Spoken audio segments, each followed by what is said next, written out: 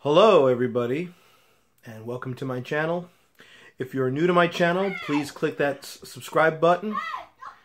And I'm doing an unedited video. You could hear my kids playing in the background there. So I like doing unedited videos from time to time about things that are currently on my mind and I have to upload. So I just go directly from my camera phone and direct to YouTube. So again, you like this video, give it a thumbs up. And again, if you're new to my channel, you like what you see, please click subscribe. And I just wanted to briefly touch upon the news that Best Buy is going to stop stocking CDs. I think within a couple of months they're going to do away with all of their CDs. They're going to keep a limited amount of vinyl, but I don't know what Best Buy near me actually sells vinyl. Truth of the matter, I have not been buying CDs at Best Buy for ages. I mean, Best Buy has gone downhill as far as what they were stocking for CDs anyways over the years. Excuse me. And that's a plain, simple fact. So if CD sales dropped at Best Buy, I blame it partially on them because catalog titles. Catalog titles.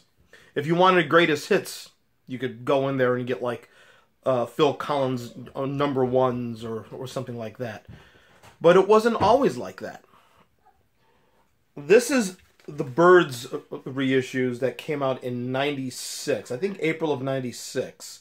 I got these all at Best Buy. New 20-bit mastered expanded editions. This is the first 4 that came out. And I got these at Best Buy. Best Buy used to be an awesome place to go and get catalog titles for, let's say, $11.99 or $10.99, and you could always trust them. And that was in the 90s. Over the years, even when CDs were still in their heyday, they stopped carrying catalog titles. You could go in there and get a lot of the newest, hottest releases at that point. But when it came to a catalog title, especially something like the Byrds, no. So partially it's them. An article that I have read that I will try and find and will eventually have linked in the description here basically ends with CDs are still, even though CD sales have dropped tremendously, CDs are still a viable market despite what the media wants you to believe. And I've said that before. I agree with that.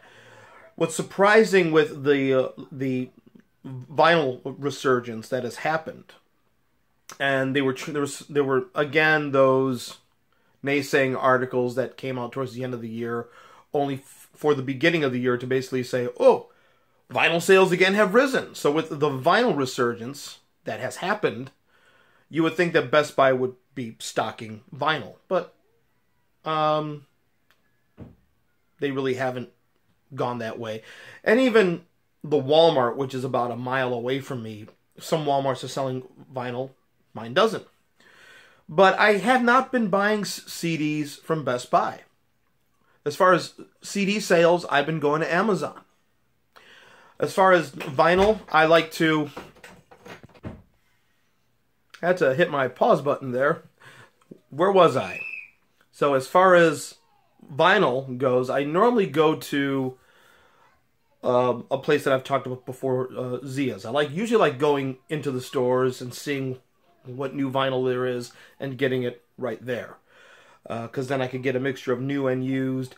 Only if I can't find it there will I go to Amazon to get vinyl. And Amazon is usually good, except there have been a couple of mishaps.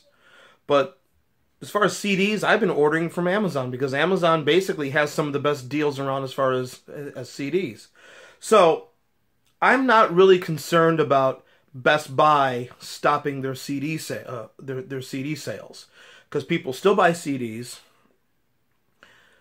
I mean, I have a video that I've done a couple of years ago about physical music and all this stuff, but I'll say it again. It's worth repeating. And I don't want to be condescending here towards young people who love having the music on their phone and loading it up with music and don't know the joys of sitting and listening to an album from beginning to end. But eventually, you will discover it. Do I stream? Yes, I stream. I have Amazon Prime. I'm an Amazon Prime member, so I will stream some things on Amazon. But if I like it, I want to own it physically. There have been a couple things that are just not available anymore, so I've burned them onto a CD. Because I still like the physical object. If I want to, I like the artwork. I like the liner notes. I mean, I go on a journey. But I will say that all these streaming services, these streaming sites, be it Apple Music, Tidal, Beats, or whatever it is, Spotify, all you're doing is paying for a service. All you're doing is paying for a service. I mean, there's stories out there of people who've had to switch computers or their computer crashed and they've lost all their music. Or people who've had their music in their iTunes library, all the downloads that they did for iTunes, Apple doesn't update, or iTunes doesn't update, and for some reason they've lost all their music, including the stuff that they uploaded themselves. There's horror stories out there like that.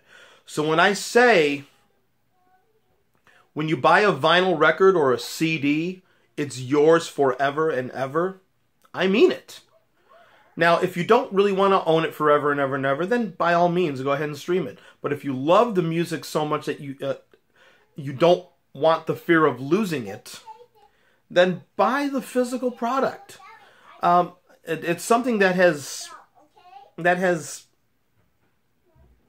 confused me. Where has the joy gone of sitting down and actually listening to a full album from beginning to end? Much like watching a movie from beginning to end. Much like going and reading a book from beginning to end. I mean, it scares me that eventually we're going to get to a point where we're going to be streaming our favorite chapters from a novel and that's it. You're not going to get the whole story. I hope it doesn't get that way, but I still have that joy, and a lot of serious music fans still have that joy. So, kids or whoever, I'm not trying to be condescending here. I understand the convenience. You got the music on your phone. I still have an iPod, and I like this little iPod. But keep in mind, especially now with things happening with net neutrality and all that stuff, I mean, people were shocked when iTunes was able to go in and put that U2 album on, even though you still had to download it yourself. But, oh my gosh, this is in my favorites on iTunes. Well, yeah, you don't control it.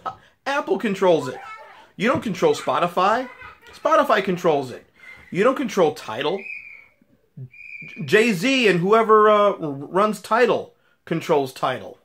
I mean, they control it. You're just paying for a service. You technically don't own it, so if they decide to make things not available or whatnot, that will if they decide to jack up your rates, and if you don't pay for the Prime membership at some point, they do something like that, then who knows what will happen to your music. So, getting back to the Best Buy thing, I'm not concerned. I still got Amazon. I still got my local stores. It's no need to panic, physical music lovers. CDs are still be around. People are still buying CDs. Maybe not in the great quantities like they used to, but people are still buying CDs, and people are definitely buying vinyl. So, we have our options. Thank you very much. I see I'm going on 9 minutes here. So, again, keep physical music alive. When you buy a CD or vinyl record, it is yours forever. And until we meet again.